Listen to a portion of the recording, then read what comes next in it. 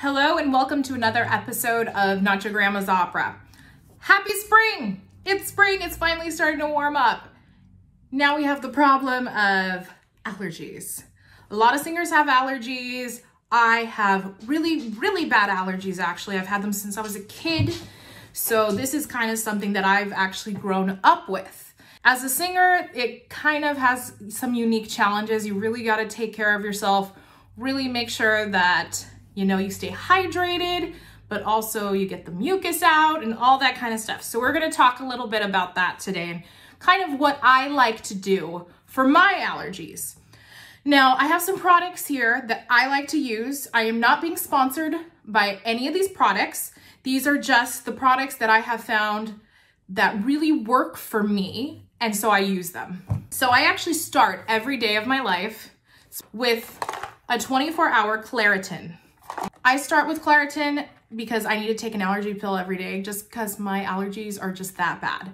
I like Claritin because it does not dry you out. There are some allergy pills which will dry you out and it is horrible for singing. Living in California, I have that problem a lot. So I like Claritin, it's non-drowsy and it keeps you nice and moisturized.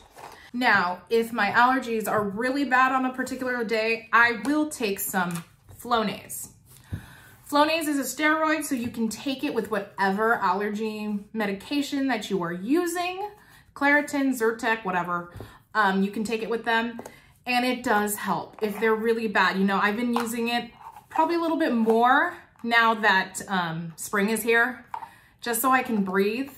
I usually only need to actually take one little pump in each nostril and then I'm pretty good for a couple days. Now, if it's still bad, I take some Benadryl. Now, this isn't Benadryl, brand Benadryl. This is the Costco brand, same thing, and you get a lot more. So, but I will not take Benadryl unless I'm going to sleep. It is drowsy. I fall asleep with Benadryl every single time. So if my allergies have been bad all day and they still haven't stopped being bad, I will take one to go to sleep and then that'll help me through the night with that.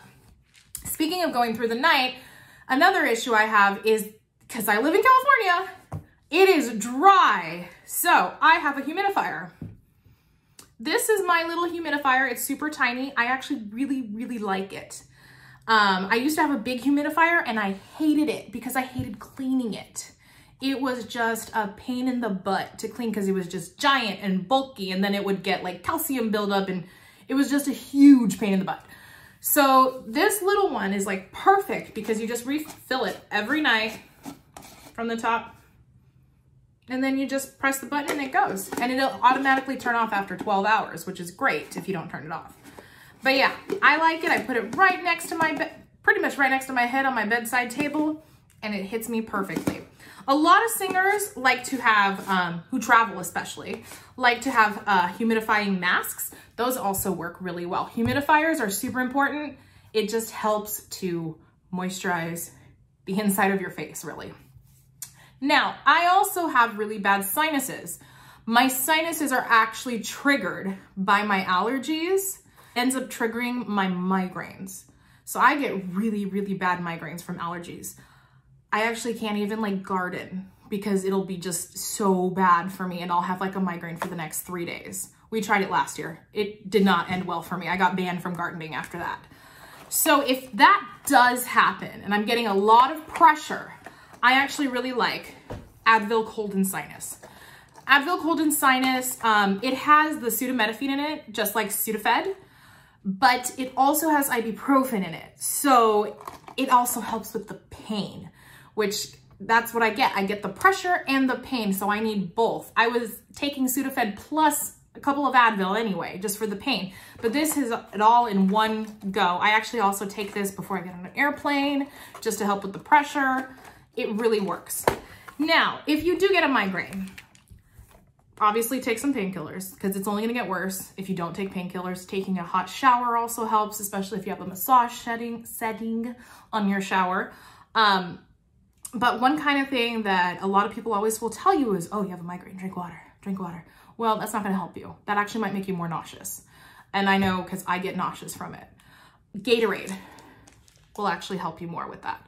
That's what I drink when I have a migraine is Gatorade, because the water does make me more nauseous. You can drink water to prevent a migraine, but once you already have the migraine, it's not gonna really help you anymore at that point. You need more electrolytes, so that's why Gatorade is better for you. So I prefer the Gatorade to the water, but of course, drink water all the time, especially during allergy season. Just constantly be drinking water all the time. That's what I do all day. It'll help prevent the migraines. It'll keep your sinuses and all that moisturized and hydrated. So those are kind of my tips on surviving allergy season, just in general, not just as a singer, but in general. If you have bad allergies and you're not a singer, these are great tips as well. But these tips are a little bit more geared towards singers, just because a lot of it has to do with keeping everything hydrated and not drying you out, because that's the big thing for us. Okay, I hope you enjoyed these tips. If you have any questions, please let me know. I can give you some more tips. Please like, share, and subscribe.